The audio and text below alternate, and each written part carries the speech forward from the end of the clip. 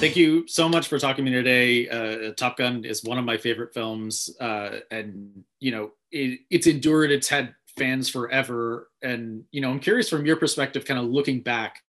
At the time, it was a bit of a risky endeavor. It was Tony Scott's second movie. Tom was just starting to break out. I know the production itself was complicated, given all the fighter pilot scenes and the Navy's involvement. When did you know that it was working, or did you have an inkling that it was going to be special as you were making it?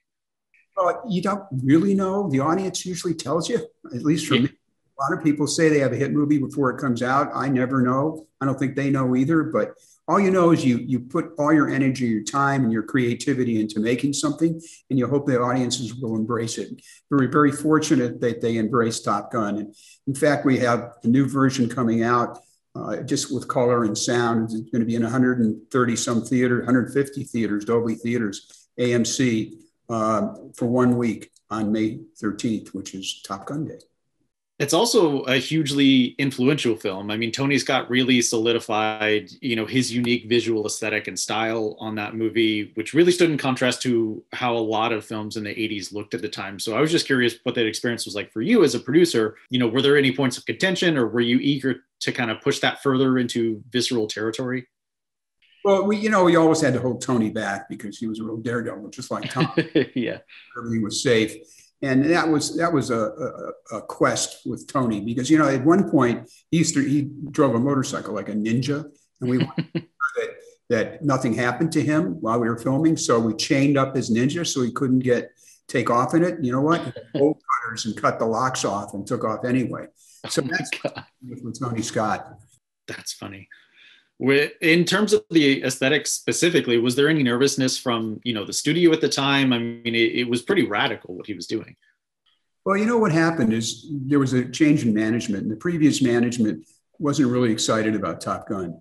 Ned Tannen came into the studio, and Tony and I and Don went up to Ned's house, and Ned told us, he said, I really don't have much to make. Tell me what this story is. And Tony just got off a plane with London. In London, he was tired. And he kind of froze, couldn't say a word. And Don, who was a great salesman, and a pitch man, got up and told the whole story of Top Gun, danced around the room and told him, the Tom Cruise kind of arc, the Maverick arc in the movie. And Ned said to me, how much do you think it's going to cost? And I said, I think around 14. And Ned turned to us and to Tony, he said, go make the movie. Those were the old days. That doesn't happen now. You go through stuff to get a movie made. Not at all. The you've lost that love and feeling scene was instantly iconic. It has endured for, these past 35 years. What do you remember about putting that sequence together? And did you guys have an inkling of how memorable it would end up being? Well, that was Warren Scarron. Warren Scarron was one of the writers who worked on it. I'm not sure he was even credited. In fact, the studio wouldn't even pay for him. Don and I had to pay for him to work on the script. And he came up with that idea, you've lost that loving feeling. And the actors love it. They just love performing it. Tom had a blast with it. So did the whole cast. It's one of my favorite scenes in the entire film. And I've revisited the movie a lot over the years. And I think one of the things that I keep coming back to, and that's really helped it endure, is that it really is kind of a love story between Maverick and Goose. That central relationship in the film. And when Goose dies, it feels like Maverick has lost a partner. I was wondering if that kind of sense of companionship was discussed much as you guys were putting that together. Well, that was an important central arc of the story, and also the love story with Kelly McGillis. So those were the two pillars of the movie, and the third pillar was the action and the aviation. Especially in terms of how that relationship, was put together. What were kind of the discussions of laying that bare? Because Goose's death is really surprising in the film, and it's really devastating. You really feel that loss.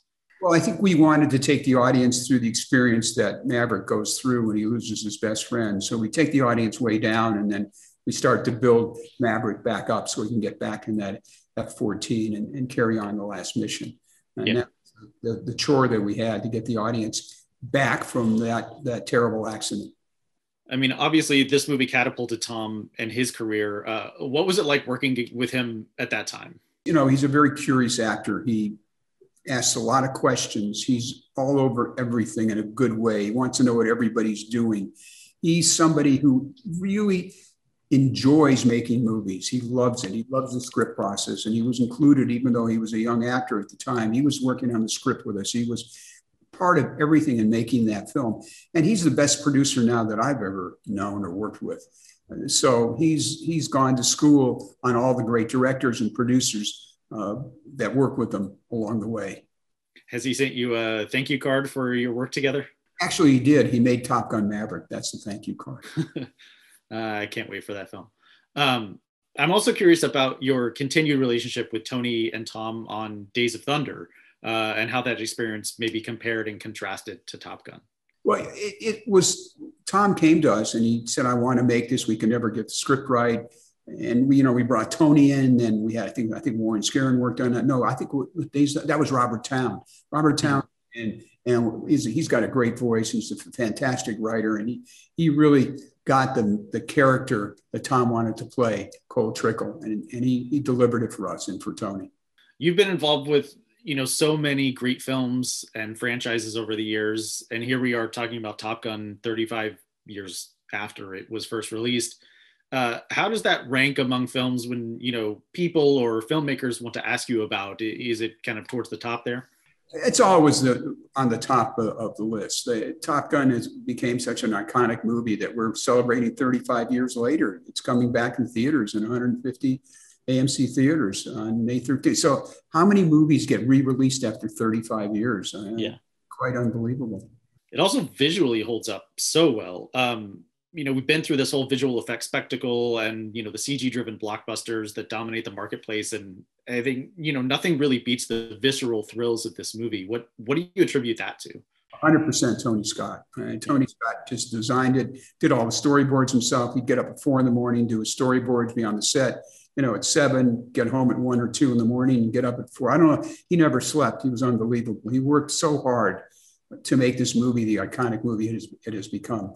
And, we're inclusive when we make films. We encourage the actors to work with us. And, of course, Tony and the writers and the cinematographer. We bring everybody in to be part of the family to make really interesting, iconic movies. The film's legacy has endured. Its popularity has endured. It's kept reaching generations as it's gone on. And I was just curious, this may be a bit of a generic question, but for you, having been there from the beginning, do you have any idea why this movie connected so well? Is there any kind of quantifiable quality that you attribute that to? I think it's a combination of the artistry of Tony, the terrific screenwriter, and then Tom brought it home. Tom did it. He became the iconic actor. He was already a rising star, and this one made him a worldwide star. He told me stories where I think he was in Africa or scouting for another picture he was working on. A little kid runs up to him and kind of pulls on his coat and says, Maverick, this is a place that had no telephones. So, I mean, it's quite amazing what a movie can do to capture an audience around the world and put out our values and the kind of great filmmaking and filmmakers that we have. Well, thank you so much for taking the time to talk to me today. Thank you for Top Gun and all of your films, and best of luck with Top Gun Maverick. Thanks, Adam. I really appreciate your time.